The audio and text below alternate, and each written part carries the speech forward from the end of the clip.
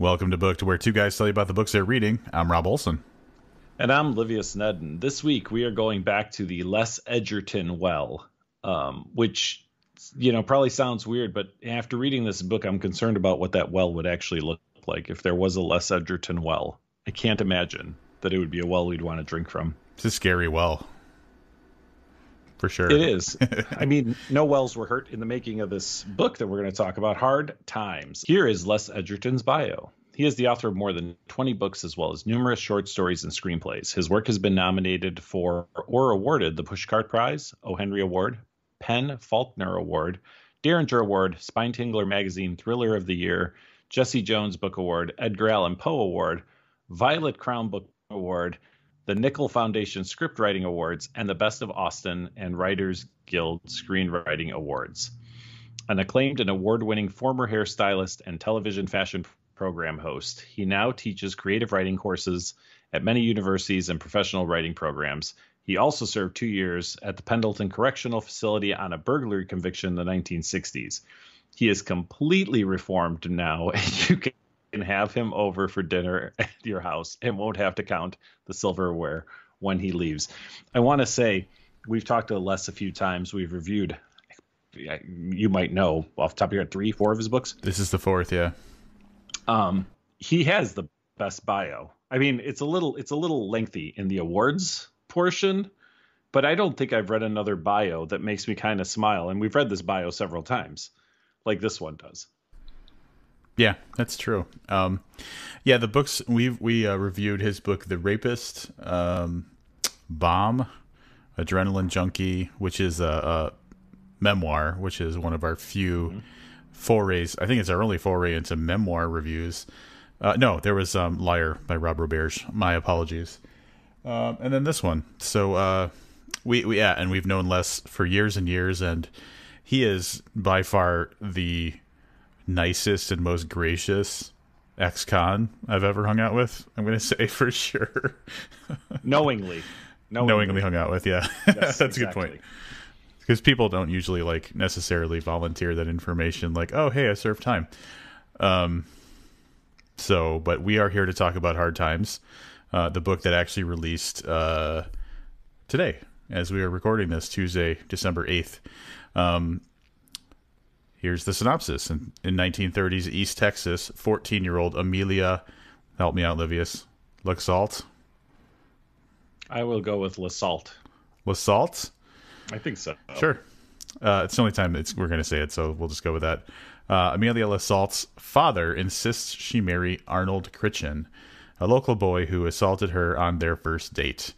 When Arnold's alcohol-fueled brutality devastates their family, his ineptitude with crops destroys their farm, and his poorly run moonshine business lands him in prison, Amelia struggles to feed her 4 children as the depression worsens and a secret from her past looms large.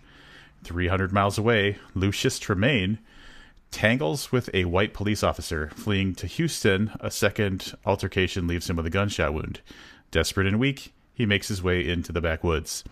As Lucius encounters increasing obstacles and Amelia's challenges escalate with Arnold's return from prison and a visit from her first love, who is now the local sheriff, an explosion looms. Will Lucius make it to Houston? Can Amelia save her children from both starvation and Arnold's increasing vengeful violence? As the odds stack up and the food runs out, Amelia must summon all her courage, strength, and ingenuity to attempt to save her family. I think that synopsis does a pretty good job of summing up this book. Yeah, I'd agree. As far as the synopsis goes, this one's pretty good. It doesn't necessarily hint to the tone, although the perceptive reader will notice that there's a lot of kind of grim shit mentioned. So that's kind of a heavy tone of grimness in this book. I sent Rob a message. I was not even halfway into this book, and I'm going to read you the message. It says, "This book is fucked up. There's my review. Keep reading." So we'll go a little bit deeper than that on this particular review, but that still stands as my summation for this book. This book is fucked up. Yeah. So we'll hit the traditional kind of kickoff. The book starts. Here's what I'll say. I'm going to acknowledge the fact that the book starts, like it says in the synopsis, with a 14-year-old Amelia, but it covers years. Obviously, at some point, it says she's trying to save her family, her children. So this book covers multiple decades of her life. And it doesn't go into great detail through the whole thing, but it skips around and everything. Like at one point, it kind of jumps to her being a mother of multiple children. But starts out when she's 14. She had just won an award in class for being the best at her multiplication tables in the 3rd grade. And so she got this little certificate and a pen that was inscribed with the words, "The pen is mightier than the sword." She's all proud of herself. She's walking home. She gets ambushed by a classmate, this kid who's like a real asshole, and he tears up her certificate. I think he punched her too. I'm pretty sure he just straight up decked her. She goes home, shows her mom the certificate. The mom's proud of her. Shows her dad. The dad's like, "Well, you're done with school," because essentially, apparently in the 1930s in East Texas, education wasn't necessarily as useful as if you were a girl. The goal was to get a good husband, and they were a farming family, so the idea was your ideal mate, your ideal life would be you hook up with a good farmer, like a boy who's a good farmer, and that's what your life should be. So you shouldn't be dealing with frivolous stuff like being smart with math. Yeah, and I'm going to go a little bit farther on that, I think, because Arnold, who she winds up marrying, who's also the kid who tore up her certificate, it kind of goes through the same thing. I think that in that time, I think that if you came from a farming community, and lived with a farming family, that was it. That was the plan for you. I would imagine the vast majority of kids weren't encouraged to higher education. They were encouraged to stay on and help with the farm, and then they'd inherit the farm, and then they would have children to have them work the farm. So, I mean, I've read and heard, and I'm sure we've seen it in movies too, that whole thing about like having more kids so you have more help on the farm kind of situation. So again, anybody who's able to escape that through education and not necessarily escape farming like that's the worst thing in the world, but anybody who did get away from that, it's probably fewer than you would think. Yeah, for sure. And so that's what her life starts out as in this book. She's told basically early on just to try and stay out of the way and don't speak up and do what you're told. And your life is, you're a farmer, so you help on the farm. And, the book doesn't spend a ton of time on her kind of childhood. And the next real big thing that happens is there's a boy, kind of like the first boy in her life, that his parents move into the neighboring farm, but they're not farmers. They're kind of more like, artists. And so artsy city types. Yeah. City folk artists. And, so naturally her parents don't care for them at all, but like the boy comes around because they're neighbors and, they strike up a conversation. She thinks he's, funny and stuff. The dad finds out and he's like, "You get the hell out of here, you crazy hippie." And he didn't say that obviously, but that was the feeling behind it. And so despite her parents not wanting her to have anything to do with this boy, Billy, she kind of starts a clandestine relationship with him where they go out and they talk and eventually like they get to humping. So like she's got herself a boyfriend, but the dad kind of catches wind that he's been sneaking around and puts the kibosh on that. All right, and here we move into sentence number 2 of the synopsis. So the kibosh is put on it, but the crowning moment of that is Arnold Critchin, who's mentioned in the synopsis, comes around asking for her to be his date to the dance, and he sexually assaults her after the dance. To make a long story short, that leads to a pregnancy, and that's it. They are she gets hitched with the Critchin, Hitchin Critchin. Hitchin Critchin. Yep.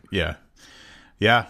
So then and then that's where, like, when the kind of shotgun wedding happens, is when she really, her life of the don't get in the way, don't say anything, try not to be a bother, just be a farm wife, really kicks in, and it's a dark thing to read. Like, she's treated not like a human really much, and her whole purpose is just keep house, raise the kid, help with the farming, and you don't have any choice about when you want to have sex. It's just that's what you're there for. Like, it's your wife, your duty as a wife, and so they keep having kids because that's just kind of how it was at the time. It's a real dark, real dire kind of start to the book, because it's not a happy life for a young woman in Texas farming family. So this book starts in the 1930s, and I just want to make a note that in reading this book, and this is the only thing I've ever been exposed to that's like this. I know it doesn't come up often on the podcast, but I'm Romanian, and I've been to Romania a few times. The last time was in the late 80s, mid to late 80s, and the village that my parents are from, that's essentially what I pictured. I mean, these people are much closer together. Everyone has a neighbor, multiple neighbors, a little street full of houses kind of thing, but everybody has that little plot of land. And I felt like, we think this is so long ago, but for my people, I'm saying that with a little bit of a smirk on my face, for my people, 35 years ago, 40 years ago, this type of thing was a reality. Everybody works the little bit of land that you have for the crops, and women kind of had their place, which was significantly below the place of the man in the house. And that's kind of what I was drawing on from my own personal experience when I was reading this. Not necessarily that I think there was a ton of super rapey stuff that happened, but I wouldn't be really surprised if there was. So this seems really far out, and I think in some ways we read this kind of stuff and you go, was it really like that? You know what? I don't know what the 1930s or 40s were in East Texas, but I feel like this might be a fairly genuine representation. Yeah, and I don't know the extent of Les's experience, but he did. I'm not saying he grew up during the Depression in Texas, but he did spend a part of his life in Texas, and he has family that was in Texas. I think the grandmother that he thanks at the beginning of the book lived in Texas, if I remember from his memoir correctly, but I could be wrong. So at the very least, he could have, been aware of like how farming communities were, in that time, based on his family history of being in that, being in Texas. I don't know if it's East Texas, but he might have some kind of secondhand knowledge or, something like that from growing up. For sure. So Rob kind of moved us into the now of the story, where the bulk of the action happens. It should be mentioned that Amelia and perhaps the women in her family have a little bit of a psychic ability. I don't feel that it plays a huge part in the book, but more of like their ability to have premonition type dreams. Would that be a fair way to put it? Yeah. Yes. Yeah. And she has had dreams about a large black man who we are also introduced to in the now, and his name is Lucius Tremaine. He has a little bit of a history, which he should probably, spend some time under the radar, which he mostly does. But he gets into a situation with an asshole cop in New Orleans. And that turns into a situation where he is forced to flee New Orleans and decides he is going to make his way to Texas, kind of in the general direction that Amelia and her family are in. It's not easy going for that dude. I like the depiction of him when you're first introduced to him as a character, is just this guy who doesn't want to talk to anybody. He's keeping to himself, like the epitome of under the radar. But like, trouble just comes knocking, with what Livia said. So he's on the run. And again, he's just trying to keep a low profile. But like, he finds a diner, a black diner. And when he goes to pay, apparently someone picked up on the fact that he had like a little bit of a chunk of money in his sock. And so he gets kind of ambushed by a group of people outside of town. He demonstrates that he's pretty good at, so it's like 6-on-1, and he hits the ground running, cuts somebody on their face, and it's looking good for him in the beginning, but then someone pulls a gun and actually shoots him, and so that kind of puts the end to him being on top of that fight. He ends up kind of fleeing into the forest, and so he's gut shot, and it just doesn't get any better for him from there. And after multiple gunshots, he's just kind of stumbling around trying to find some way to not die, like figure out how he can find someone to help patch him up. So not a fun start for our boy Lucius. No. So the like I said, that kind of second part of the book kind of flips back and forth, back in Amelia's life. And again, we're not even really straying outside the synopsis with this. Arnold has gotten himself into some trouble.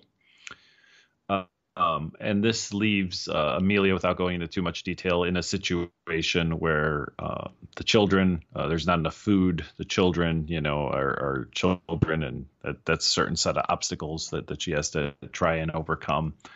But essentially, it's tough going for her, and eventually, these two will cross paths, as is kind of indicated from the fact that she has dreams about this guy.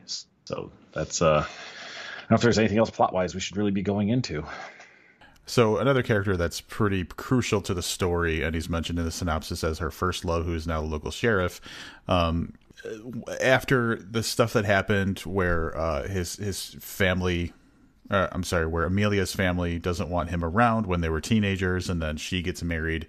He still kind of has this kind of flame for her. So even though she's married and she's got a family, he keeps an eye out on her. And when her husband is occasionally thrown into jail for being a drunk or being a crook, he'll like leave groceries on her porch and stuff like that. So he's this lingering presence just at the edge of her life. He's approached her a couple of times and made overtures, but she's very serious about her wedding vows because she's religious, and it's the time where the vow is sacred. And so I know my husband's basically the biggest piece of garbage, but I made a vow, so I'm following it. So we've got Billy, who is always there caring about what's happening in her life, but not really a part of her life. And he becomes pivotal, obviously, toward the end, when everything kind of, like the looming explosion that's mentioned in the synopsis is about to happen. Yes, and yes. I think we're going to cut it off there from plot, right? Yeah, from there it is. You've got these... Yeah, you've got all of this craziness that's, going to boil over one way or another. Here's the thing. So I did not read the synopsis before I read the book, because I don't need to. It's Les Edgerton. I don't care what he writes. I'm probably going to read it. From the synopsis, it seems like it's really easy to go to the end of this book.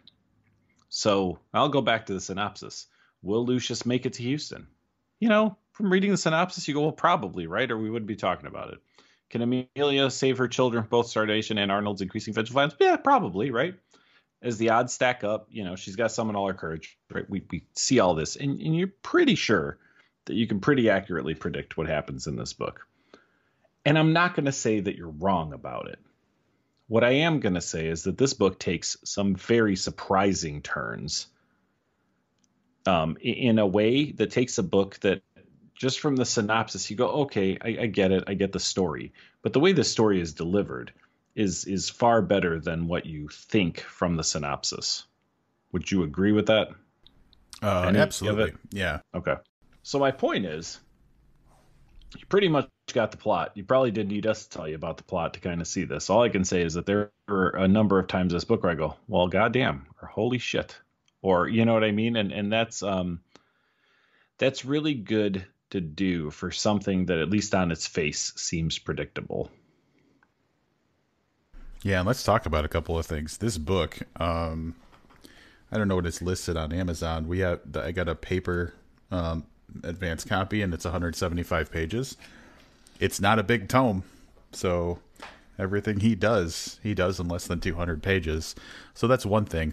And the other thing is, like, we've told you the general kind of skeleton of the plot, and I hinted at like how dire the story was at the beginning. But one thing I will say is, like, he does not hesitate to make his characters suffer. If there's one thing that is, and it's not cruel or gratuitous, it's showing it's life laid bare, I guess is the best way to say it. Like, he doesn't spare the reader the real life trauma that people go through, but he also doesn't do it in a gratuitous way. It's just like, I mean, sometimes there's a little flair here or there where it's like, okay, that was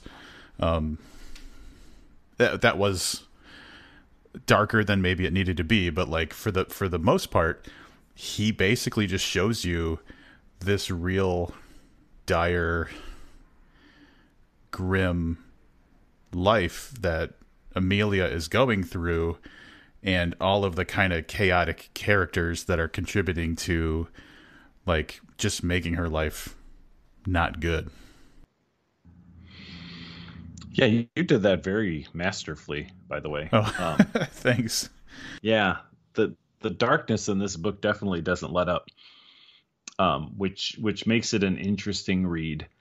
And there's something that, oh, man, there's something I want to talk about, and I would if we were doing spoiler talk. But so anyway, there's things I can't talk about. All I can say is that overtly and subtly, the darkness of this particular town and this particular family and life in that area is conveyed in really some gut-wrenching ways. And I mean, again, I go back to, hey, you read the synopsis, sounds fine. This book delivers far more than the synopsis even, touches on.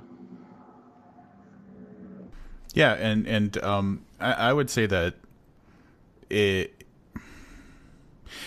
I fully agree, and one of the things that I feel is the strongest parts of this book is character relationships, whether they're good or hopeful or positive relationships, between Amelia and her kids, or like the teenage love of Billy and Amelia and stuff, or the really bad ones like Arnold and Amelia, or her family not being as good as they could have been and stuff like that. Even when Lucius comes along and how he interacts with the people that he does, the interplay and the relationship between characters is somehow really well done, even though, again, he doesn't there's not a lot of flair to it. It's just very, I think that's like the trick for me is, like, he did so much of this book so well without like overdoing or underdoing. It's just so well written, and like, you care about the characters, and if Amelia, if she made a choice that was harmful for her or her family, like, you felt it when she felt it. So I guess what I'm saying is that he's just wrote really, really good characters, and he wrote the way that their relationships played out really well. And so I mean, he just fucking wrote everything well, I guess. Like, we just say that. It would be a shorter way to say it, for sure. But yes, yeah, absolutely. And it's stunning because, I mean, I knew how many pages it was. It's a lot of story for that few pages, and that's just obviously what a tactful writer does, right? Like, a lot of times, there's times where I complain about the length of something. I think things should have been explored more, and that's not the case in this 180-ish page novel. Yeah. So Yeah, I mean, we're not going to go into spoiler talk. It's not a big book, and B, I don't think that there's anything that we need to kind of hash out or like interpret. It's very, what you see is what you get. As far as a story goes, it's just the thing that makes it a good story is how well he wrote what you see. For sure. And with that, I am going to go to wrap ups. I mean, I don't know what else I can say. Les Edgerton is a brilliant storyteller, and we've had a lot of fun with everything, including a memoir, which, as Rob said, one of only 2 in the hundreds of books that we've read. It's a good story. I mean, it really felt like a good look at a particular part of our country during a particular time, and really, at least for this family, a particularly dark time. And from my experience in small communities, rural communities like this, it felt very genuine, and also very, very dark. The characters are pretty well fleshed out, although there's not a lot of time spent because, as we said, it's like 176 pages, so you can't spend a lot of time on developing characters. So it's done tactfully, and it's done very well. It's one of the more brutal books we've read, and that's saying a lot. And I think, we may have read books that were more, vulgar or, more gross or whatever, but this is one of the few that really delivered that type of darkness and impact in a book that's trying to be a very realistic story and not, a horror novel or whatever, some kind of weird bizarro book that we reviewed. All in all, I think that with the exception of how really dark it can be at times, this is a book that could see a really, really wide audience. And overall, after breaking down all the categories and rating them individually, I'm coming out at 8.5 on this one. Great book. Yeah, we've praised the book already, and we've already looked into some of the things that I think are so good about it. I would say that Les Edgerton is a great writer, and he managed to pack a huge story into a pretty slim book overall. I really appreciated the way that he developed and created interplay with the characters. Like I said before, it's just, I marvel at the fact that he made life so, what did I say before? It's life laid bare. So it wasn't dramatic or theatrical the way that it was grim or dark or violent. It was just realistic. And so it was almost like you were like watching one of those like kind of documentary series on Netflix or something like that. It had that feel of just being almost like true to life. But for the most part, there's one thing me and Livius joked about. But otherwise, he does this incredible job of just laying out a story that doesn't need to rely on crazy tropes or over-the-top characters or action scenes or unrealistic things. The story survives on the fact that it itself is compelling. And it was very well done. I gave really high marks to almost all of the categories. The tone, obviously, I thought, despite the fact that it was really dark and grim and challenged you for the fact that it was as dark and grim as it was excellently done. I think the characters, like I said before, were very well done.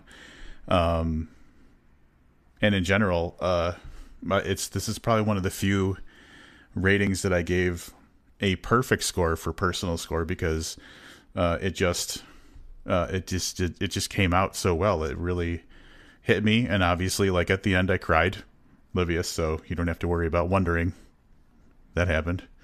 So overall, I gave the book 8.75 out of 10. That gives the podcast score 8.625, and now that my wrap up is over, I want to just read something that someone much more succinctly wrote about this book. I went over to the Amazon page for this book, and Scott Phillips blurbed this book, and it hits some of the things that I was trying to say earlier that I feel like I was maybe struggling with a little bit. He said, "Hard Times is the best country noir I've read in a long while. A knife-edged, cold-eyed story of love and hate at their most visceral. It's worthy of a place of pride on the shelf next to William Gay and Daniel Woodrell. So, high praise, but also like it hits some of those things that I think are so important about why this is a good book. Knife-edged, cold-eyed story of love and hate at their most visceral, I think is a really apt way of describing the book. Absolutely. And I don't know if there were any other name drops. I only caught one in there. Do you know what I'm talking about? Who was it? I remember it was like the first and last name. It's a East Texas guy, Joe Lansdale. Joe Lansdale, that's what it was. Yep. So as a passing character, which was a nice little treat. So it's funny, and we could continue to talk about this, but I just pulled up our next book, and exactly in the same vein as this one, oddly enough, we're going to be reviewing Lamb, the Gospel According to Biff, Christ's childhood pal. So I don't know how we could have segued any better from one book to another. Yeah, I like the timing of it, right? Yeah. Well, right between Anxious People and Lamb, yeah. we sandwich in this just really fucked up book. Yeah. So yeah, I'm glad because like you said, it's fucked up. That's my review. I'm glad we got to give people a little bit more because it is fucked up, but like it's also fucked up how good it is. Oh, for sure. Absolutely. Without a doubt. And we will be having Les Edgerton on, I believe, about a week from now or so, but definitely in the near future. It's always fun to talk to Les. And, we have some questions like, what the fuck is wrong with you, man? So we've got some questions to ask him about this particular one. So one thing I'd like to point out about this book, he mentions it in his acknowledgments at the end. But this is one of the first titles on a newer press called Bronzeville Books. And one of the things he says in his acknowledgments is, my name's on the cover, but this novel would not be possible without the help of a lot of other people. Among those, I first include Danny Gardner, who said I was the first writer he approached for his new press and signed me before he even signed his own book.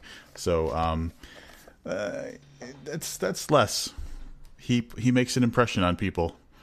Yeah, I mean, they certainly could have done a lot worse with a first book. A lot worse. So we're raving about Les a little bit. Anybody who's interested in other stuff, like I said, you could dig back into our catalog and listen to our reviews of The Rapist and Bomb. But last year, at the beginning of 2019, so it was close to 2 years ago, I guess, we did review his memoir, Adrenaline Junkie. That's episode 427. And it's weird to talk about a memoir because you can't judge like the characters or the narrative. It's a guy talking about his life. But we did an incredible interview with him, episode 429, which was like mid-January of 2019, where he's just very open about his life and his experiences and being a criminal and being an award-winning hairstylist and going into writing. And the man just has it has the kind of life where if you were to try and summarize his life to someone, they'd be like, bullshit, that's not a person. But it happened, and it's just very entertaining, but also interesting to hear him talk about all he's been through. So I would absolutely recommend, if you're looking to hear more about him, yeah, definitely dip back to episode 429 and hear us talk about his life and the stuff that was in his memoir. Yeah, and then come back and hear some more, because that's what we're going to be doing for, not sure if it's going to be our next episode, but it's going to be right around our next episode. So I mentioned it already. The holidays are coming up really quickly, and we will have a holiday episode. But Rob had the perfect suggestion for the holidays. So the particular holiday I'm talking about is Christmas. And for those of you that don't know, that's when Jesus Christ was born. And we are going to go in the Wayback Machine, a book that Rob and I both read long before we started this podcast. I mean, I'll be honest, one of the highlights of the podcast was getting this author on to talk to him about it. It was a bucket list item for both of us, and we were able to do that earlier this year. But yeah, Lamb by Christopher Moore, which, for those of you that don't know, is a very tongue-in-cheek story about Biff, who has been systematically erased from the scriptures, but he is Christ's pal. He is a kid that grew up alongside Jesus, and we get to see the story of Jesus Christ through the eyes of his buddy Biff. I picked this up. I vividly remember I picked this up in a bookstore, had a little bit of time to kill, probably got about 3 or 4 pages in and said, all right, I have to buy this book and read it. And I probably finished it the next day. Definitely one of the funniest books. Yeah, here's a spoiler review. We fucking love this book. I expect it's going to give very high marks. But a great way to kind of take us into the holiday season. And thanks to Rob for having the idea. Yeah, I did I did this one for you, but I also did it because I was talking to I've been dating someone for a while, and so we talk about the podcast as, almost exclusively. That's all I'll let her talk about. And God, that would make me a terrible person. It's tough though, man, because you come across these podcast groupies, and what else are you supposed to do? Right. But no, it came up that we, like, one of the things that's challenging about doing this podcast and having done it for so long is that we don't necessarily read like the big work from an author. We just read what they wrote most recently. And it even came up when we were talking to Christopher Moore or talking about his book, is the whole, like, it'll never be good as Lamb. So we didn't have a book prepared. And I knew we were going to read at least 1 or 2 more books for the year. And I was like, I happened to be sitting on my couch. Christopher Moore's books are really close to the couch. And I looked over and I was like, why don't we do Lamb? Like, then we will have talked about his absolutely most popular book. And it'll be fun for us because we get to relive a story that we both enjoyed. And its timing is perfect. It's good for the holidays. So it all just lined up. But I like the idea of not having to just read the stuff that they did most recently. Like, we can dive back into the past and read kind of their most acclaimed book, or the thing that started them, or whatever, the thing that people talk about. We read Haruki Murakami's 1Q84, which is basically like a 900-page piece of garbage. But everybody talks about the Wind-Up Bird Chronicle and how awesome it is. And we'll probably never read that, but had we done that instead, we might have a different idea of Haruki Murakami. I'm not opposed to doing it. I think I tried to read that book, though, if I'm being honest, like even before 1Q84. Yeah. Because, I mean, like, the literary world is funny. And I'm not like saying like we're part of the literary world, but some people, they're like, oh, Haruki Murakami, and no one ever says a negative thing. Our experience was bad. My other experience, right, and I don't remember if it was that book or not, was not great. I didn't finish it. But people will look down their nose at you if you shit talk Haruki Murakami, and I think we've done that a lot. So I almost feel like we should go back to the well and do it again at some point. Something just occurred to me because I was talking about I've been dating someone, and you want me to blow your hair back. So you remember we read a David Foster Wallace book? Mm-hmm. And I'm assuming you probably wouldn't want to go back and read a different David Foster Wallace book, right? I mean, fuck, I don't want to read that crazy one with the other one's like 1,000 pages, right? It makes no sense. Yeah. Like his famous one. Yeah, I don't know about that. I mean, there's nothing I'm super opposed to reading, if I'm being honest. I'm willing to give everything a shot. She's read Infinite Jest multiple times. Oh my God. When I talked to, a long time ago, I worked for a newspaper, and one of the people I worked with had read the book, and when she's like, oh yeah, you should read it if you got a few months. All right. To be fair, we would probably have to set aside 3 weeks. It's 1,000 pages, and both you and I are very comfortable with like a 1 week turnaround on like a 350-page book, right? So we would need a month, I think. Yeah. I don't want to do it. Okay. I'm just very impressed that she managed to not only read it but get through it more than once. I think 3 times. Wow. It's pretty bonkers. So I'm impressed with. It's nice to date someone where you can be impressed with how much they read or how capable they are of reading. What's the longest book you read, do you think? Probably 1Q84. 1Q84, but that was like 900 pages, right? Yeah. Yeah, I would say I've got a couple that are around that. I feel like The Stand is right around that. Yeah, I was gonna say Stephen King books tend to be long, but I haven't really read many of those. Yeah. Atlas Shrugged is probably the longest book I've read, because not only is it like 900 something pages, it's the smallest fucking type you can put on a page. It's like a 3 font or something ridiculous. Yeah, you know what? Books like that can go one of two ways. Sometimes they're written well enough that you don't mind, but yeah, it's so tough to do when, like I said, you're typically looking at a 1 to 2 week turnaround. Committing to something of that scope is tough. Yeah. So anyway, all we have to do is read Lamb. So that's so much easier. It's true, and we already know what we're getting. So this is going to be a cakewalk of a week for us here at Booked. Yep, absolutely. I'm excited. All right. I believe we have a couple other small things before we move on with this. Well, one thing, and this is something I want to acknowledge first, that we don't typically talk about the pandemic that we're going through right now. COVID doesn't really enter into what we talk about, and we're absolutely not any kind of experts on any of that stuff. But and I think at least for myself, I'm going to knock on wood somehow. I've managed to stay pretty protected from any of the worst effects of it. Nobody close to me has had it, or I haven't lost someone to it, but someone that we really respect lost their mother recently, Zoya Stage, and it's one of those things where, like, you know, we've talked to her a few times, we've had some good conversations, but I think we really respect her, and nobody should go through that, but especially since, like, she's such a good person and we've had such great interactions with her.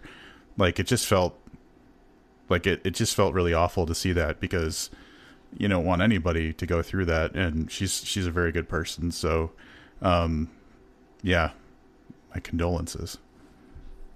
Yes, absolutely. That's terrible, and we hope you're doing okay if you happen to hear this. Anything else? We got any other downers we wanna go on with, or? I don't want to end on a downer. We've actually, we've talked about a really grim book, and you know, obviously Zoya's loss is an awful thing, but I don't want to go out on a downer. I do want to, however, say something nice happened recently, and that's you had a birthday. So I want to wish you a happy birthday. I hope you had an awesome time. I hope you were able to celebrate in some socially distanced, responsible way. Thank you. And yes, as long as I keep having birthdays, that is a good thing. because the part where I don't have a birthday one year is a terrible thing to happen. Yeah, I had a good time. It's tough, you know. My mother messaged me on my birthday and she said something like, "I hope you're doing something special," and I like, what? Like, what? There's nothing to do. So right. I did very much enjoy my birthday in like the lowest key way possible. So thank you, and yes, it was a good one. I hope to squeeze out a few more. We'll see how that goes. Jesus, hopefully a lot more than a few. Yeah, I know. You said you didn't want to end on a downer. I was like, how can I bring this down? Let me do it like this. So wow. Yeah, 48 for anybody who's counting. And the reason I say that is I was pretty sure that I was already 48 for a period of time. I was thinking this is my 49th birthday, and then, you know, quick glance at the calendar one day, I was like, no, wait, no, I'm only gonna be 48. So it's 48. funny. It's funny how we do that. Sometimes we just, like, you know, we just say we're the next age. Like, yeah. I've been guilty of that so many times. Like when I was 38, I started saying I was 40. Yeah. Oh, you skipped a whole year. Yeah, you do that less and less the older you get, I think. Maybe I was doing 2 years back then too. Hey, you know, does this ever happen to you though?